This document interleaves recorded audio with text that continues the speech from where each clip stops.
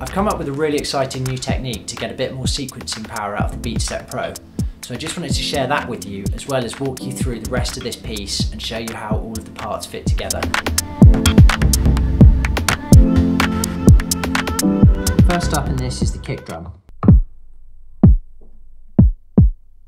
I wanted sort of a muffled sound, so I've taken the kick drum, which is just created by the oscillator being pinged by one of the envelope channels from Maths, and just really filtered it down with the wasp filter. It's got a sort of meaty sound to it, which I was really looking for in this piece.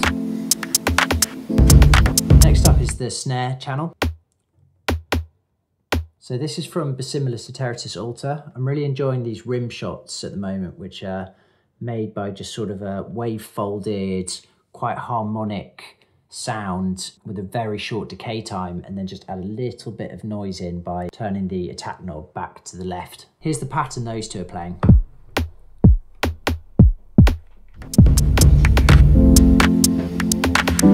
Next up is one of the channels on Squid Salonpool. I wanted something that was a little bit more fluid and didn't stay the same every time that the sequence looped round. So I've got a sample which is made up from a load of other drum samples, and every time that that channel on the Squid is triggered, it selects a different one of the samples within the sample to play. You can hear when I trigger that,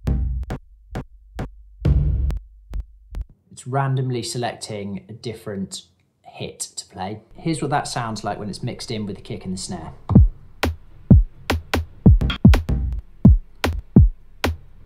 If you want to see other ways I'm using the Squid Salonpool, check out my sampling video. I'll make sure I link that below.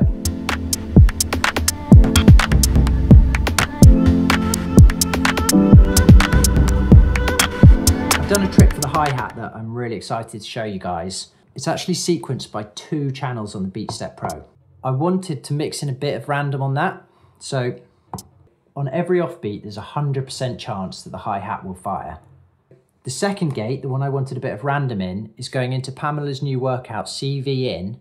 I'm using that gate to set the level of another gate, which is firing every 4 beats. I can then use Pamela's new workout's random skip function to set the probability of that happening.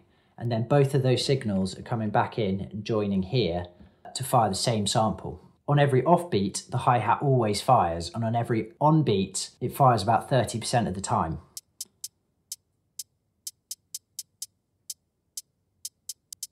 Really helps to keep things moving.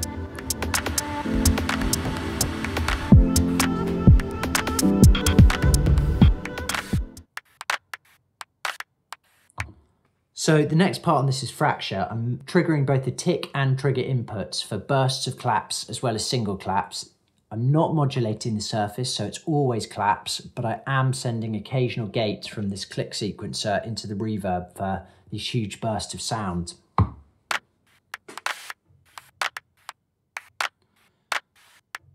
So you can see how that fits in with the rest of my parts.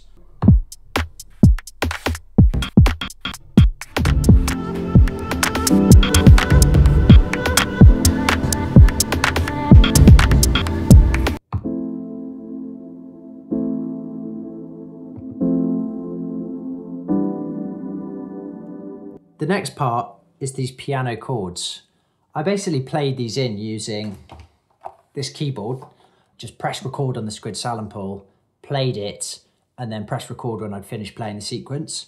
The actual piano chords are not at all quantized, which adds something a little bit more human to this.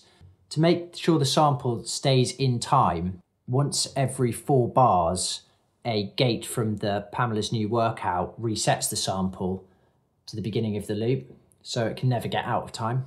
So here's what that sounds like in the context of the rest of the parts.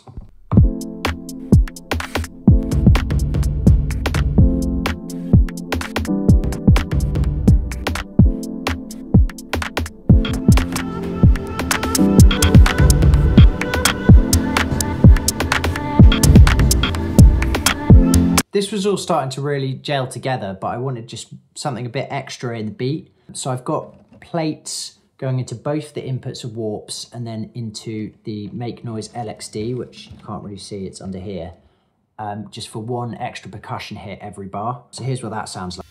I put a huge amount of reverb on that because I wanted something to just make the space feel massive. Here's what that sounds like mixed in with the rest of the beat.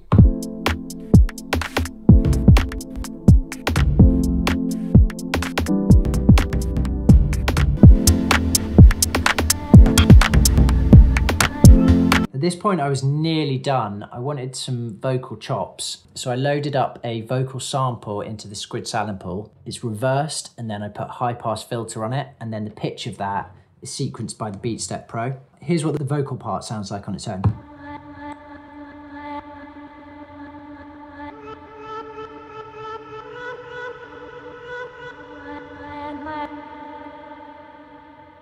So here's what that sounds like when I bring it in over the backdrop of the rest of the track.